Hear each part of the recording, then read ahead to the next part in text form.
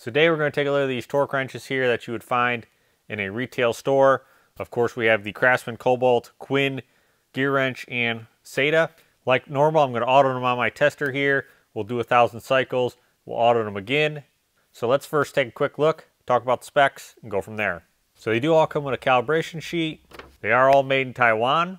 Claimed accuracy in the clockwise direction of the Craftsman, Kobalt, Quinn, and Sata there is 3%.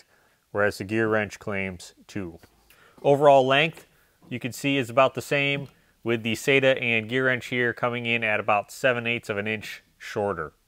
Ratchet mechanisms here, the Craftsman and Kobalt have a 36 tooth ratcheting head, whereas the rest here with the Quinn, Sata, and Gearwrench have a 72 tooth mechanism. Case-wise here, pretty straightforward with the Sata and the Gearwrench there, your normal blow molded case with the flimsy latches. Next, I got the Kobalt here. Yeah, just like normal, typically you would take this plastic piece off and this would just sit open style in your toolbox. Craftsman, solid plastic there, nice visible view here. To me, you know, it's got nice latches, but this is something going in a toolbox, not something going in a service truck. Quinn, blow molded, but you do have the solid plastic latches. All right, let's go ahead and look at the interfaces here. Of course, this is the Quinn, going to be the same pretty much for this, the Kobalt and Craftsman, with one big exception. On the Craftsman, you do not have the memory button here. Of course, if it does have the memory button, then you have a preset of 1 to 9. Display, 2 LEDs. We power it up here at the power button. You can see it's currently in angle. We can go ahead and change that by hitting the FN. Set that in foot-pounds and then adjust it accordingly up or down. Now I did find adjusting this a lot better than on the Sata and the Gearwrench, because on those, once you got to a certain stage, it started to aggressively move faster, so it was kind of hard to dial it right in real quick. If you want to change between peak and track, you just hold this FN. Shows you the mode. We hit the up. Now we're in track mode. We can go back to peak. Acknowledge that. And then we're back out of it there. Now, one thing to know when you're in peak, every time after you make that torque setting, you're going to want to clear that hitting the power button so that it does reset on the display there. If not, then you're going to start to apply torque again, and it's still going to display the previous torque that you applied. Now, if we look at the Sata here, same thing as the Gearwrench for the most part. If we hit our power button, displays the setting there for a second, and then it zeroed out. To change the setting, you got to hit set, and then you're going to scroll up, and like I was saying before, all of a sudden it really starts speeding up there versus between the other three where it was pretty consistent on the speed all the time. Now, one thing you got to keep in mind here, you see we went back. Well, we never save that. So you have to set it, hit the save to save the value. Units, you're just going to click the button on top here, UNI. You can scroll between those. And then this percentage over here allows you to change the percentage at which it's going to start to indicate set within the desired torque. Other than that, it's pretty straightforward. Again, the Sata and Gearwrench do not do angle, only torque. But you do have vibration, and you do have that LED right here. With the Craftsman, Kobalt, and Quinn coming with batteries, and the Gearwrench and Sata do not. Now the Gearwrench there, it actually uses AAA batteries. So one thing you got to keep in mind when we do audit a digital torque wrench, I may not always be right at the mark, so it may look like I'm in or out of the range. At the end, I will calculate it, put it in a table, and show you with it actually calculated out.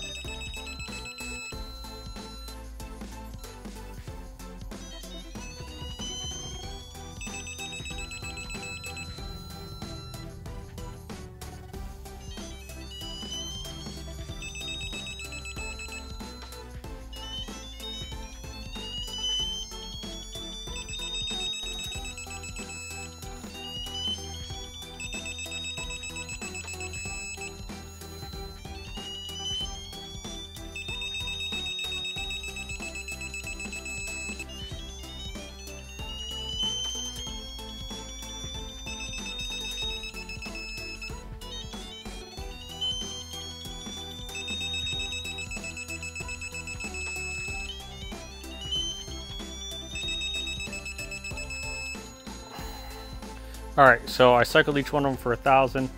Then I let them sit for a couple hours. We're gonna go ahead here, run the audit again on each one and just see if anything did change at all.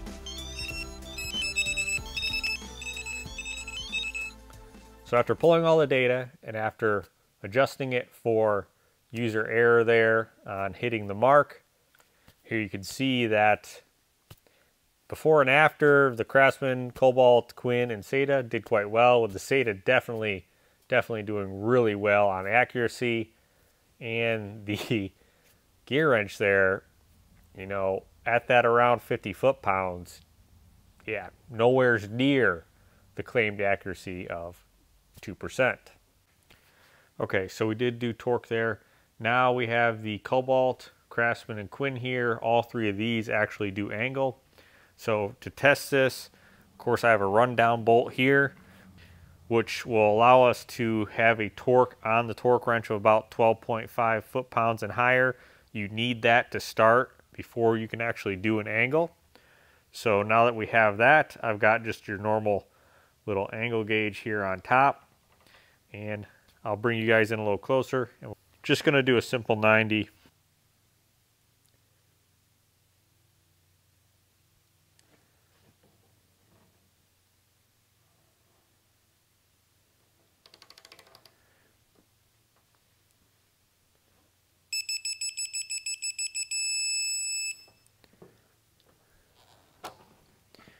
So maybe you can see that, you know, this is about 89.5.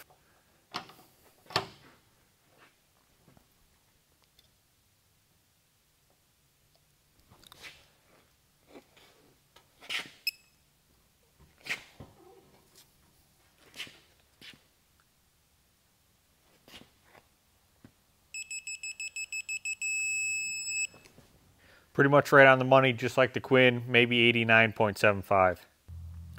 Now I did go to use the Craftsman here, and when it tried to auto-calibrate, it did error 4.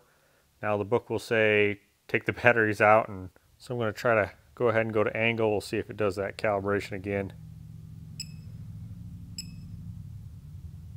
You can see with the zeros it's trying to cal. And there it went.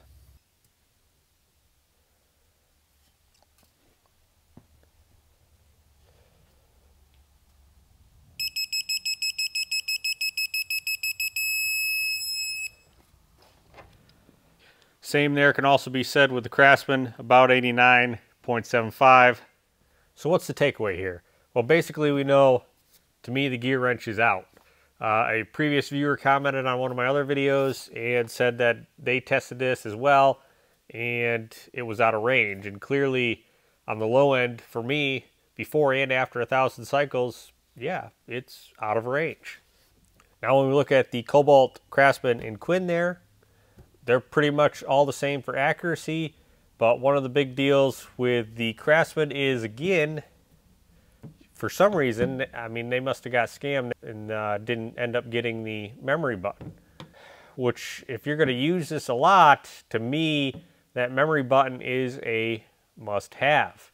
That way you can easily cycle between 9 presets. So something like a torque and then an angle. You can click, click, done, go. Move on.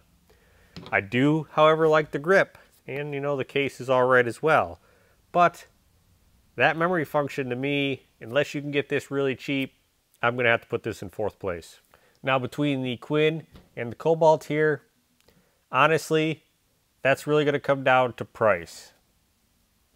I will say I do like the quick release here on the Kobalt to take the socket on and off. Kobalt offers a little bit better warranty, with the Quinn coming at a standard 90-day. To me, the biggest question here is, are you doing angle or not? Because if you're not doing angle, I'm going to tell you to go with the Sata. Pretty much the cheapest priced one here. And the handle vibrates right when you're at the torque. Unlike the Gearwrench. The Gearwrench is all over the place. Here I was really consistent with the torquing. But if you need to do angle, you know, it's going to have to be the Kobalt, Quinn, or even the Craftsman there. But you lose the handle vibrating, which to me is a big deal when you do not have LED indicators on the side. But overall, these two are going to be my picks.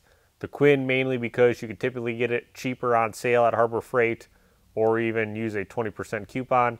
And then the Sata here, again, is right on the money, really good accuracy, and the handle, of course, vibrates to let you know when you're at that desired torque. So here's a little table showing, you know, the model, MSRP, warranty, if it can actually do angle or not, and then, of course, how many teeth the ratchet mechanism is. Hopefully you enjoyed this video. Thanks for watching, and I'll catch you on another one.